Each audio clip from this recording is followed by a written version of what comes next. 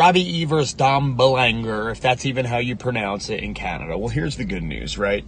E.T.W.A, I get you're telling me it's my last chance to impress you. Well, you need to impress me, right? Because the opponents you have given me so far have been losers. They've had to cheat.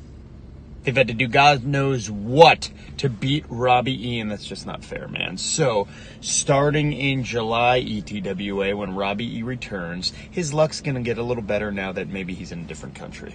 Cool? Because I'm getting the W, and I'm taking over E.T.W.A show by show, bro.